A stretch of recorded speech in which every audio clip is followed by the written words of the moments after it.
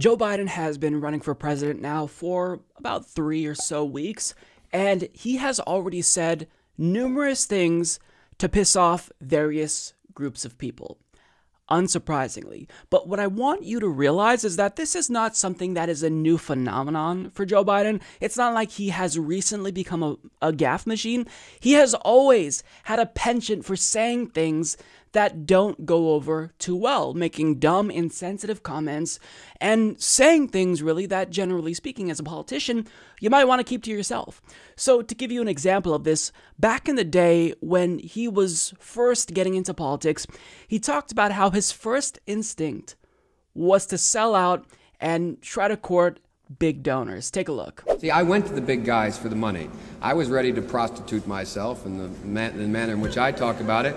But what happened was they said, come back when you're 40, son. Spoiler alert, as you all know, he went on to actually win over big donors, and he already won them over for 2020, because if you'll recall, when he launched his 2020 campaign, who was it that held a fundraiser for Joe Biden?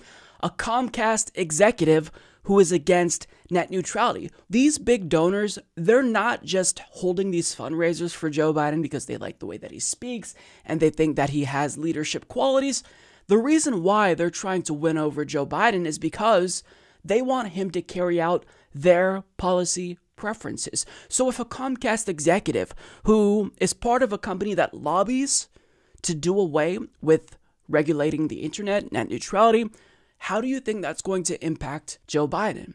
He's going to be influenced to pick up the phone if they call. And you don't have to take my word for it, because Joe Biden actually explained very thoroughly back in 2008 the effect that big donors have on politicians. Listen to what he says here. Lobbyists aren't bad people. Special interest groups are not bad people. But guess what? They're corrosive. People who accept the money from them aren't bad people. But it's human nature. You go out, Lynn, and bundle $250,000 for me, all legal, and then you call me after I'm elected and say, Joe, I'd like to come and talk to you about something. You didn't buy me, but it's human nature. You helped me. I'm going to say, sure, Lynn, come on in. So he explained there very specifically how big donors get people to be on their side. It's just human nature. They help you get elected, and then in return, you want to return the favor. You want to pick up the phone when they call. That's who Joe Biden is. So who do you think he's going to listen to if he gets elected as president? You or the Comcast executives who threw fundraisers for him?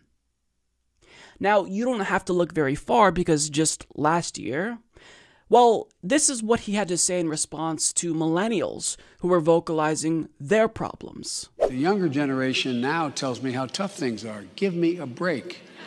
No. I have no empathy for it. Give me a break. So when millennials want him to take our issues seriously, his response is, give me a break.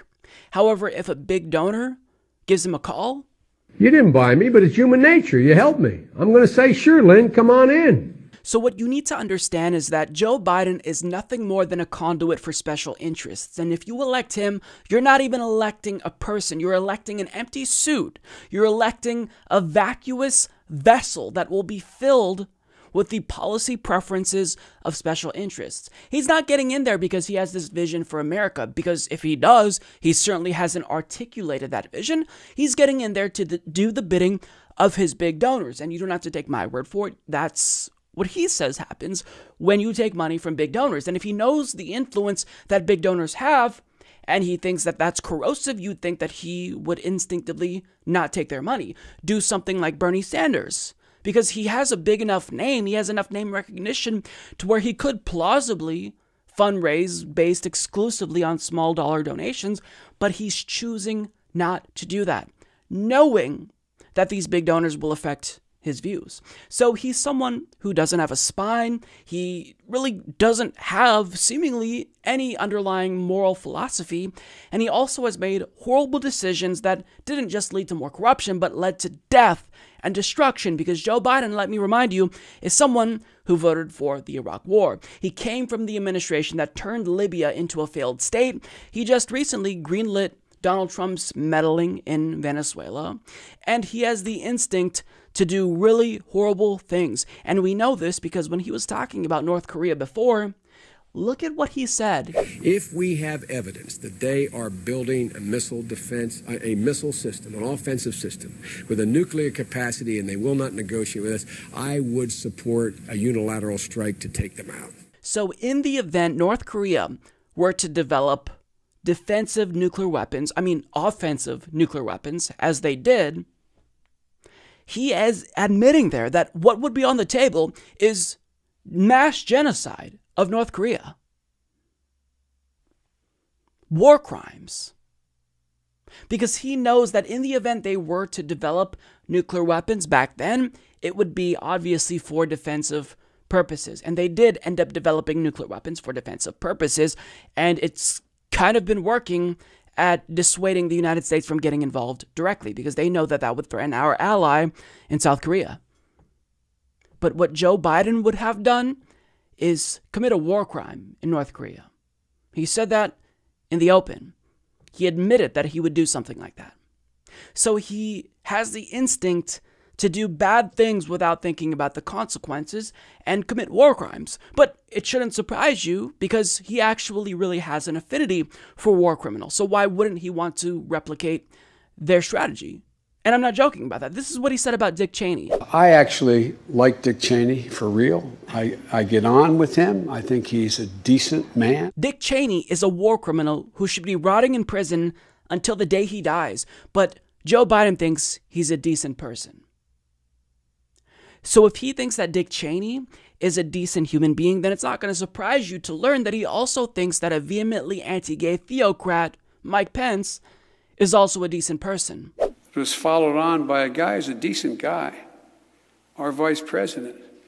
The point that I'm trying to make here in showing you all of these clips is that Joe Biden can't help himself. He is constantly putting his foot in his mouth. And this is by no means a comprehensive list. We didn't talk about Anita Hill. We didn't even talk about his history on segregation. We didn't talk about the comments he made just last week, where he said at a rally that he didn't have time to talk about healthcare or college. So what I'm trying to communicate to you is if you end up going with someone like Joe Biden, if he faces off against Donald Trump in a general election, understand what you're doing. You are nominating someone who is a liability, because odds are he'll say something dumb during the general, piss people off, and then they won't want to vote for him. And then we get another 4 years of Donald Trump. And Donald Trump, in spite of all of his gaffes and stupid statements, has a 90% approval rating from the Republican Party's base. So he can say stupid things and that won't hurt him. But the same is not true for Joe Biden. If he says something stupid,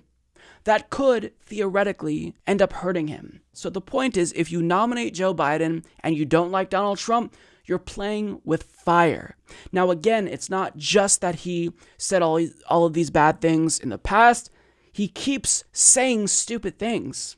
For example, just this last week, this is what he said when it comes to climate change. According to Valerie Volsevici of Reuters, presidential hopeful Biden looking for, quote, middle ground on climate policy. So just pause for a moment and think about what that looks like. What is middle ground when the middle ground is between Democrats who believe in climate change and Republicans who literally believe that climate change is a hoax manufactured by the Chinese? How do you possibly get middle ground between those two concepts? One party wants to take action, even if it's meager action, but action nonetheless. They believe in anthropogenic climate change, and another party doesn't believe in climate change at all. So even if you meet them halfway, they're still winning because they're getting you to not take action that is needed to stop climate catastrophe.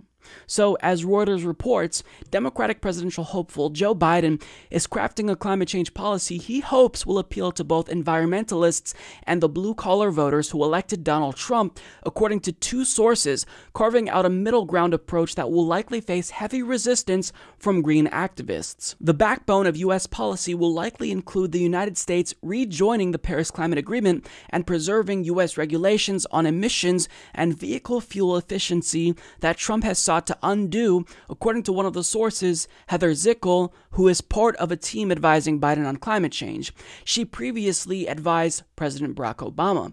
The second source, a former Energy Department official advising Biden's campaign, who asked not to be named, said the policy could be supportive of nuclear energy and fossil fuel options like natural gas and carbon capture technology, which limit emissions from coal plants and other industrial facilities.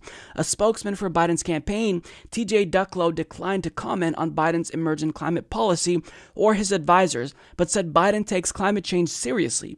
Joe Biden has called climate change an existential threat, and as vice president was instrumental in orchestrating the Paris Climate Accord, Ducklow said in an emailed statement. So let's be extra charitable here. In the event Joe Biden were elected and he rejoined the Paris Climate Accord, would that be an improvement from Donald Trump? Obviously, that would be the case. However, back in the day when Obama signed on to the Paris Climate Accord, it still didn't go far enough. And there were numerous small island countries who protested because it didn't go far enough.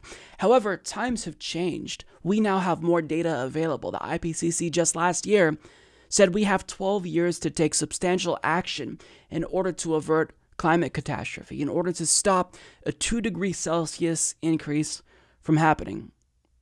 And Joe Biden, in trying to seek out middle ground and just doing what we did before, which wasn't enough, that's terrifying.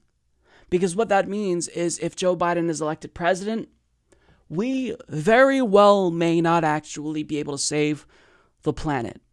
We may take incremental steps towards limiting greenhouse gas emissions, but by and large, it's not going to be enough.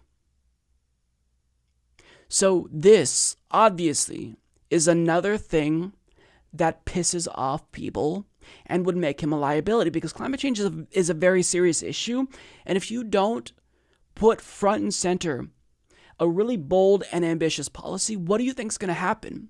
Young voters, millennials, Gen Zers, they will be dissuaded from voting, because you've got to understand, voting is a chore. People don't want to waste hours waiting in line, coming out to vote for someone who they think will be just nominally better than Donald Trump. So a lot of the time they stay home. And I don't like that this is a reality, but it is a reality nonetheless. There's a large portion of voters that don't come out to vote. And what he's failing to realize here is that young voters, they can often make or break elections. So by not taking an issue that we care about seriously, he's proving what a liability he'd be against Donald Trump. Give me a break. So Joe Biden would be potentially a disaster if he won the nomination. And liberals currently should be doing everything in their power to defeat Joe Biden.